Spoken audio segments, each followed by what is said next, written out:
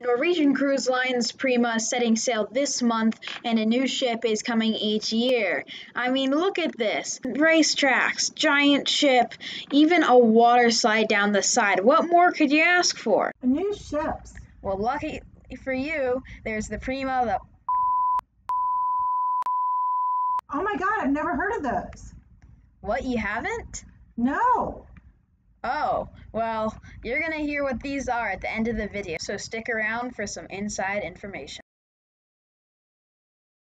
Remember me saying that the Prima was a massive ship in the intro? Well, I was half kidding. When you think of the Norwegian Dawn, you think of a small, tiny Bermuda ship. When you think of the Prima, you think of a massive luxury cruiser that can sail the seven seas. But in reality, the Prima comes in at 965 feet, the same length as the Dawn. The main difference here is beam. Beam is how wide the ship is, and the Breakaway class ships come at the longest. Second place comes to the Breakaway Plus class. Third place, the Leonardo class, aka the Prima, Viva, and Luna.